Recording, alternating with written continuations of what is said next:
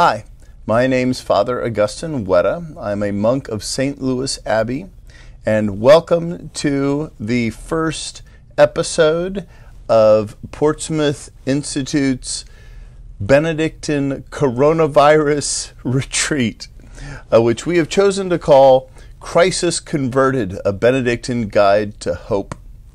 We're going to have 5 of these episodes, and each one of them is going to focus on a different aspect of Benedictine spirituality. I'm going to start with the first 3 vows, well, the only 3 vows that Benedictines take, and then 2 characteristics of our spirituality. We're going to start with stability, then obedience, conversion, silence, and last of all, death. More on that later, whether you like it or not. In a certain sense, we're all monks now, whether we like it or not. We've all become Benedictines, whether we like it or not. In fact, a lot of what we're doing right now, we're doing whether we like it or not. I think many of us would much rather go off and do other more important things than we're doing right now.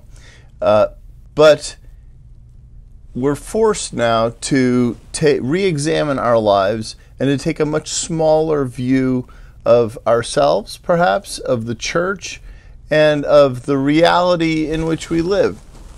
I was off in Bentonville, Arkansas not long ago, and I was being driven from the airport to this wonderful school, a brand new Catholic school, to talk about Homer and monasticism. And on the way there, the man who was driving me from the airport, he looked over at me and he said, "You know, I had a vision not long ago." And for the record, Benedictines are not fond of visions. We don't have visions. We tend to leave that to Passionists and Franciscans and Carmelites and certain children. So I politely nodded and smiled, but inwardly died at the thought of having to sit through this. Nonetheless, Mr. Matt Abide went on with his vision. He said he was in the Garden of the Apocalypse, and the dragon appeared. So he grabbed a flaming sword and went running toward the dragon. And as he was just about to get to the dragon, St. Peter stepped out and said, "Give me that," and took the sword away from him and handed him a pair of pruning shears and said, Go trim the bushes in the garden. I'll take care of the dragon." Now, like I said, I'm not a big fan of visions, but I really love this one. And I think it speaks to something at the heart of Benedictine spirituality, namely that we don't go off running to fight dragons. We leave that to St. Peter, to adventurous types. What Benedictines do is we stay put. We stay in our monastery, in our cloister, and we do our job. And I think whether we like it or not now, I'm sorry to say that phrase is going to keep coming up throughout this retreat. We are forced to tend our own little gardens. So by way of introduction, I want to talk about that. The purpose of the monk's vow of stability is, as it were, to create a heaven on earth. Okay, I was at the annual Focus convention not long ago, and Curtis Martin, who founded this phenomenal Catholic movement, he reflected on the Gospel of Matthew, and he said, you know, Jesus didn't wait up in heaven for us to come to him. He came down and got in our lives and became part of our lives first, and then preached the gospel. And as wonderful as this message was, I realized that is exactly the opposite of what monks do. We create a heaven, put a wall around it, and then make it difficult to get in. And this is part of the purpose of the vow of stability. While we're there, we say the divine office. And if you don't say the divine office, if you haven't been saying the divine office, I highly recommend now as the time to start. The church is, as it were, a mountain of stability. And the way to key into that mountain, the way to hold on to it, at least with one hand, is firstly through the Eucharist, which we do not have at the moment. Well, I do, but you don't. But then secondly, through the divine office, that recitation of certain psalms at certain times during the day that connects us with the broader church. And I recommend this for a number of reasons. For one thing, I think it's St. Augustine who said that when he started praying the psalms, it was distressing to him because he would get up in the morning and he'd be in a really great mood, and then he'd read a psalm like, "My one companion is darkness," or "My foes are all around me," or "Lord, break the teeth in their mouths, may they wither like the snail that dissolves into slime." And he said, what was the point of this, right? Well, the point was that his spirituality shouldn't have been connected to his mood. It should have been infused with the spirituality of the greater church. So if you haven't started saying the divine office, say it now. It's a way of bringing the Eucharist out of the church and into your lives, extending it beyond its physical boundaries. And you can find this online, by the way. I think well, actually, if you just look up Roman Catholic Divine Office, you can find it. And you can hear it said out loud, too. And there are a number of monasteries, including my own, which are broadcasting the Divine Office right now for other people to engage in and to participate in. But as you do this, what you're doing is you're bringing heaven down to earth, right? So your little cloister, wherever it is, becomes a sacred space. And that means you can't leave it. You can't just move on or find a new one. And that's why monks take this vow of stability. I was looking around, I was researching this little talk, and I found an article in Slate magazine called "Monks Take a Vow of Stability, Maybe You Should Too." And it's online as well, so you can find it. It's by Gretchen Rubin, and it's from 2009. And she says, she quotes Thomas Merton. She says, "By making a vow of stability, the monk renounces the vain hope of wandering off to find a perfect monastery. This implies a deep act of faith, the recognition that it does not much matter where we are or whom we live with. Stability becomes difficult for a man whose monastic ideal contains some element of the extraordinary. All monasteries are more or less ordinary. Its ordinariness is one of its greatest blessings." Which kind of brings us back to Matt Abide's vision, doesn't it? We live in this culture of options, and I find that, I'm writing this book on decision making at the moment, and it turns out that pretty much everybody agrees more choices does not equal greater happiness. In fact, the more choices you have going into a decision, the less content you turn out to be with the decision you've made.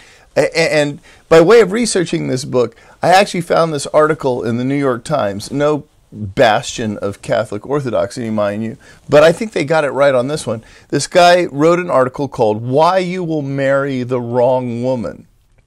And aside from being a little bit consoling to me personally, it's also, I think, a brilliant encapsulation of this sense of stability in decision making. He says, there are so many billion people in the world. You're not going to find, and what are the odds statistically that you're going to find the perfect match, right? Even if it exists out there, the odds that you'll ever find her are astronomically low. And yet, there are all these happily married people in the world. How does that even happen, right? He says, well, they just make a decision and stick with it. They commit. Right? And this, I think, is at the heart of the Benedictine vow of stability. That, you're not going to find the perfect cloister. You're not going to find the perfect monastery. You're not going to find the perfect wife. So you might as well just commit to the one you've got. And this, I think, is why we take vows at all, ever. When I was in the novitiate and thinking of leaving for like the 50th time, I went to visit my novice master, Father Luke, Abbot Luke. He had been the founding abbot of our monastery. And I said, Abbot Luke, I'm leaving. And he looked up from the book he was reading and he said, really? Today? Which caught me a little off guard. And I said, well, probably not today. So he said, well, be a good monk today and leave tomorrow. And he went back to his book. And I then sat down across from him and I said, okay, but how do I know I'm even supposed to be here today? And he said, well, you're not somewhere else. We're all not somewhere else right now. So I've been coming back to this repeatedly in my thoughts. Of course, that answer wasn't good enough for me, so I pressed him further. And finally, he took out the Bible, which is always a good thing to do when you're distressed. And he found the passage about the man born blind, who, by the way, scholars pretty much agree he must be a teenager because he's so annoying, and because they have to call his parents and they say, well, he's old enough to speak for himself. But here's the thing. Jesus cures him of blindness. Right? He spits in some mud, sticks it on his eyes, and when he takes it off, washes it off, he can see. And so the scribes and Pharisees, I believe, call him in after this has been done, and they say, did a miracle happen for you? That's the bell for prayer. Can you hear it? I'll have to come back later. Sorry. So they ask him, how did you get your sight back? I don't know. He says, he stuck mud in my eyes and now I can see. But this man is a sinner, they say. Well, maybe so. I don't know. I was blind. Now I can see. But we have no idea where this guy is from. Who cares? I was blind. Now I can see. How many times do I have to tell you? Says the young man. Notice that he makes no profession of faith. And after relentless interrogation, only then does he finally acknowledge that this man, Jesus, whoever he is, he must be from God. He doesn't even thank Jesus afterwards, right? Jesus has to find him. Do you believe in the Son of Man, says Jesus. Well, who's that? You're talking to him.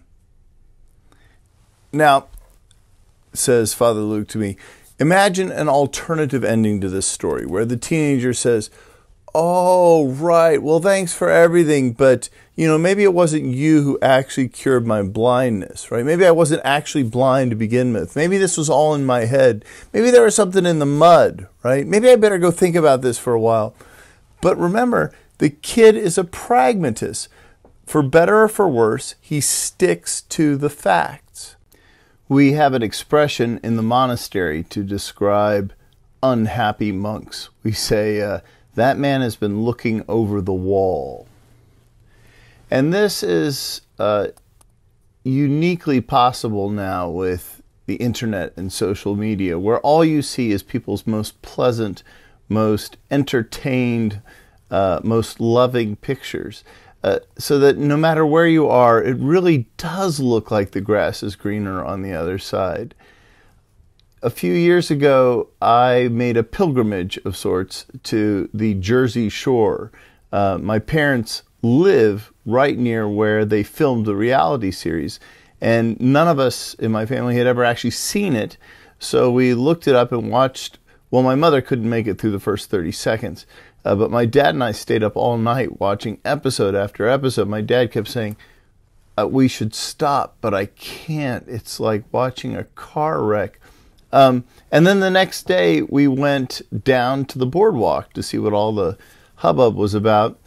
And to make a long story short, and at the risk of coming off as the old crotchety celibate priest, I was really saddened by what I saw, which was thousands and thousands of teenagers who were just tanned and tattooed and drunk to exhaustion.